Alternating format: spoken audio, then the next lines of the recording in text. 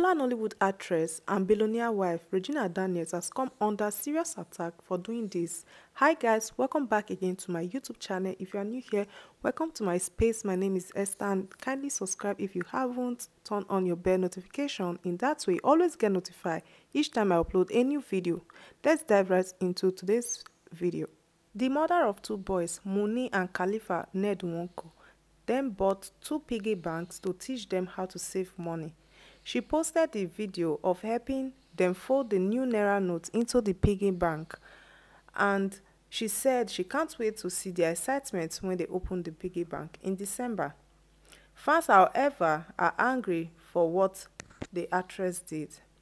She wrote, "Anyone that knows me knows my love for piggy bank savings, and now I have got my boys on board.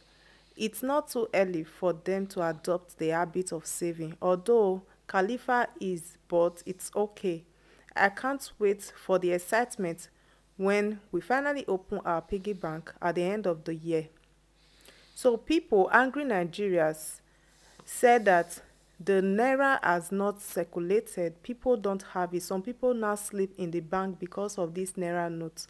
And some people don't even have food to eat because they cannot afford it. They have money, but they cannot withdraw their money because of the shortage of new naira notes. So the video stirred an outrage online, and netizens lambasted her for being insensitive to the poor masses who are suffering due to the shortage in naira notes. So somebody wrote, "She is showing the bundle of new notes with her. Ask me where her husband gets it from, since the bank said they don't have it. For this life, get money o. You and government no get issues if you rich." Another person wrote, "Not to be rude, but in this current money problem, you already have a bunch of it for saving in piggy bank." Another person wrote, "Sincerely, she is dull, very insensitive. You ought not to post this at the moment. People are suffering because of cash." Another said, "Saving for what, Kwanu? Money wey never circulate, una dey keep am continue." Like, people are really angry. This money thing is causing a lot in Nigeria right now. See how youths are angry and destroying banks, destroying a lot of stuff, even POS, because of this money that has not circulated, and Regina is posting on social media. Fine and good. Some people might say it's her money, let her be.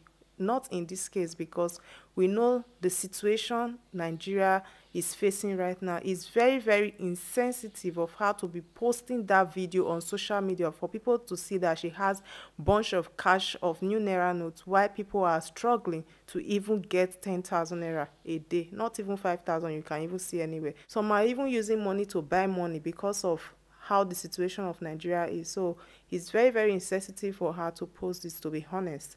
So another said, "Saving cash that people still need to buy something." Another said, "Where did she get the new note from?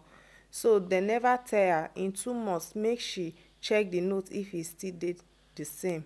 Another said, "This new naira note can't be kept in piggy bank for long, oh, it will get bad."